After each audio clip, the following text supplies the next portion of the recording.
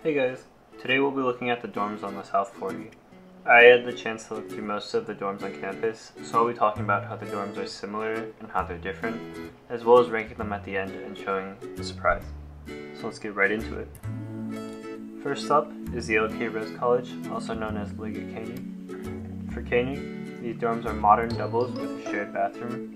As you can see in the picture, it looks like a typical double, and this is actually where I lived my freshman year, but we didn't have the shelves on the desk like they're on the picture. The bathroom is surprisingly spacious compared to the rest of the dorm.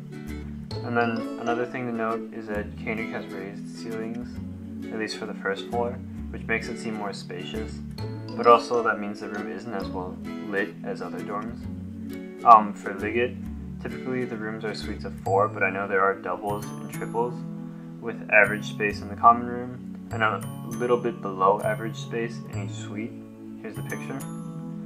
And then additionally, there's only one bathroom per suite.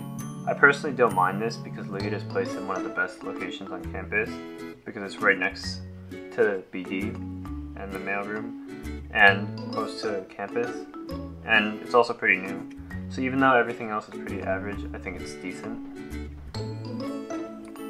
Rankings wise, I'd give Koenig a 7 out of 10 in space, an 8 out of 10 in cleanliness, and a 10 out of 10 in location. So that puts it at an overall of 8.3 out of 10. For Liggett, I'd give it a 6 out of 10 for space, an 8 out of 10 for cleanliness, a 10 out of 10 for location, for an overall of 8 out of 10. Next up, we have Umrath and SoFoHo, also known as South 40 House.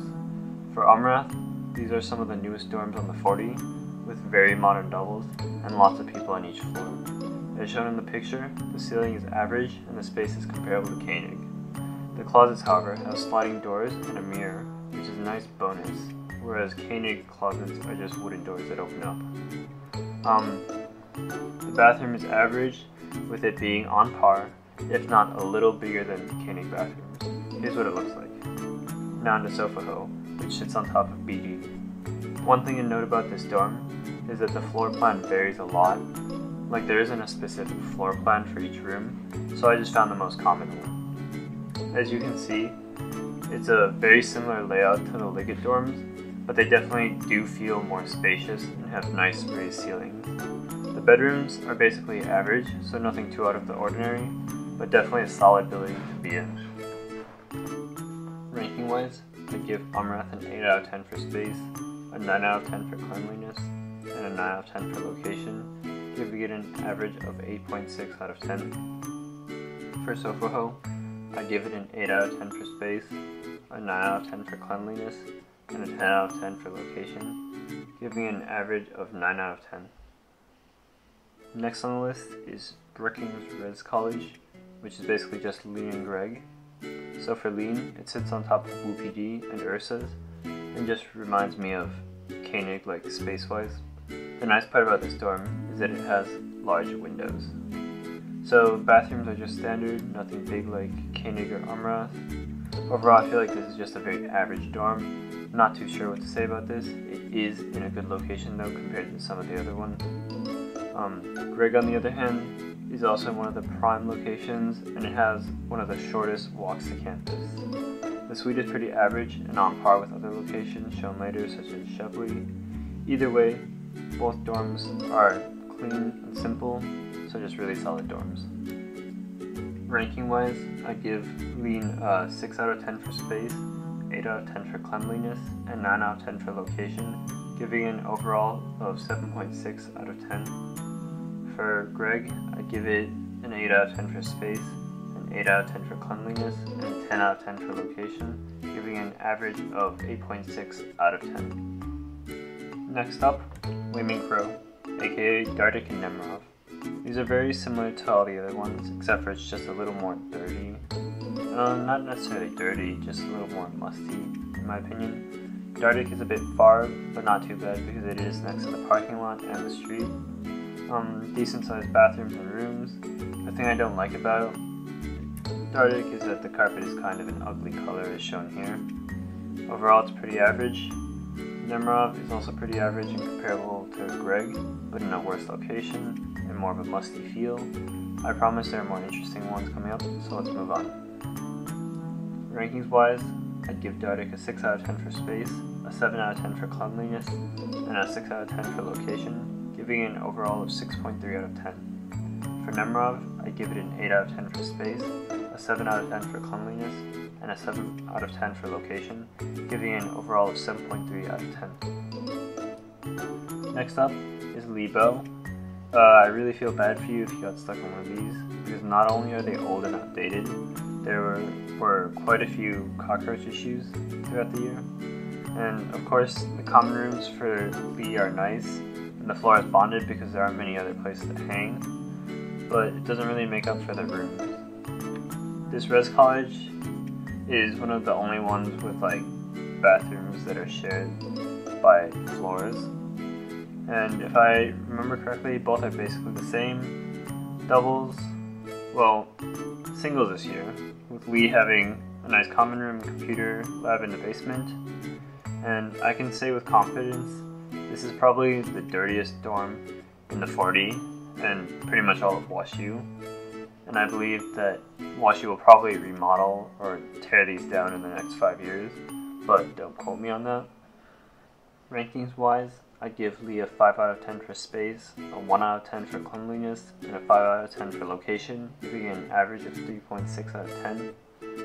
For Beau, I'd give it a 4 out of 10 for space, a 1 out of 10 for cleanliness, and a 4 out of 10 for location, giving it an average of 3 out of 10. Next is JKL, or also known as Shandeling, Dauten, and Rutledge.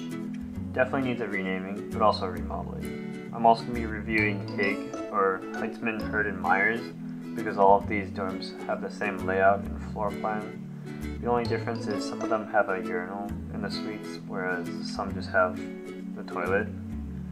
Additionally, neither of these are prime locations, but JKL has the edge of being close to the street, while Hig has the edge of being next to or on top of the mailroom. And all of these are mostly 6-person suites that are traditional, but there are some 8-person ones. And they're mostly 2 singles and 2 doubles. The building themselves are old and have had cockroaches, but nothing as bad as Beau. The space isn't too bad when you get used to it, and you get a balcony, but if I remember correctly, I don't think freshmen can open the door.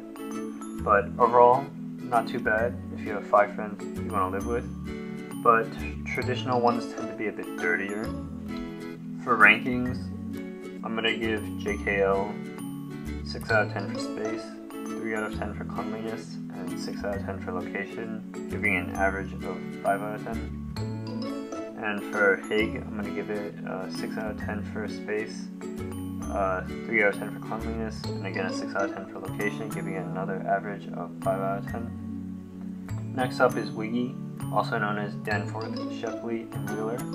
For Danforth, my experience was okay, but I remember being able to hear the people above you move, but that could be because of the ceilings, which are lower, and I could be used to raised ceilings. The ceilings are not as tall as Koenig or Lien. One more nitpick that stood out was in the bathroom.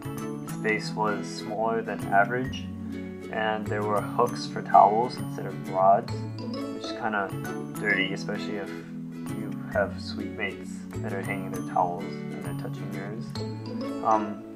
Location is also not the worst, but far from ideal.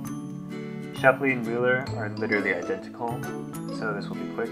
Space and room layout is basically the same as Gregg, nothing too special, so yeah. Rankings wise, I give Danforth a 6 out of 10 for space, an 8 out of 10 for cleanliness, and a 5 out of 10 for location, giving an average of 6.3 out of 10. For Shepley and Wheeler, I give it an 8 out of 10 for space, an 8 out of 10 for cleanliness, and a 4 out of 10 for location, giving an average of 6.6 out of 10.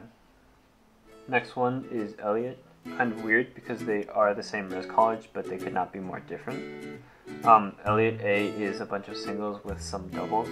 The thing I liked about the singles were that they were 4 per suite, and each suite had 2 bathrooms. The rooms were like sophomore singles, but there wasn't really a common room, kind of like park, which comes up later.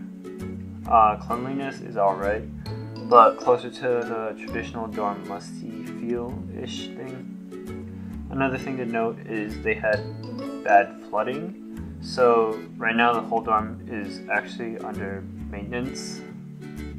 And Eliot B, on the other hand, is just so new and so clean. It has the same layout as Gregg in the SoFoHo, has raised ceilings, very clean, the rooms are decently sized, the common room is spacious. Yeah, just another solid dorm in a good location. Rankings wise, for Eliot A, I'd give it a 6 out of 10 for space, a 5 out of 10 for cleanliness, and an 8 out of 10 for location, giving it a 6.3 out of 10. For Eliot B, I'd give it an 8 out of 10 for space, a 9 out of 10 for cleanliness, and a 9 out of 10 for location, giving it an average of 8.6 out of 10. Finally, last but not least, we have Park Mud, the one I feel like is the most overhyped on the list. Starting off with Park, we typically have the 6-person suites with 3 doubles and 2 bathrooms. Each bedroom feels pretty spacious, but the ceilings aren't raised like in Koenig or Lien. There isn't really a common room, but more like a shelf to put fridges or microwaves on, like in Eliot A. Mud, on the other hand, has about the same feel, but with 4 singles and a very large common room. Everyone always talks about how spacious it is, and yes, it is spacious, but there are some drawbacks. Some things I've noticed, some of the sinks are slightly lower than normal, so for tall people, that's an issue. And in Mud, I've seen a few cockroaches running around, but nothing as bad as Beau. Overall, not bad, but also factoring location, there are definitely better dorms.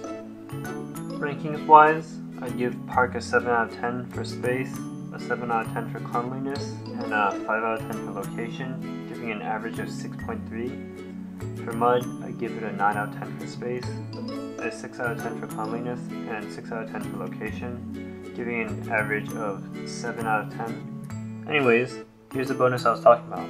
While I was going through all the dorms, here are some exotic dorms that I found for you guys. Most of these are a lot larger than normal. Since all the rooms will be converted into singles, there'll be some lucky people that get these. The first one we have is this Beau double. This is just very spacious. And the next one we have is this Nemerov suite. This is just one of the largest common rooms I've ever seen. So the third one we have is this Koenig triple. Koenig triples aren't very common in general, and this Koenig triple is just larger than literally any other room in Koenig. And coming in fourth, we have this Umrath triple. I think there's one on each floor, and these are just insane in size. And if there's just one person living in these, they're gonna have a lot of room. Anyways, if you've made it this far in the video, thank you so much for watching, and let me know what you think of my list. And if you want a tour of the village dorms, like and share this video so I know. Thank you so much, and I'll see you in the next video. Peace.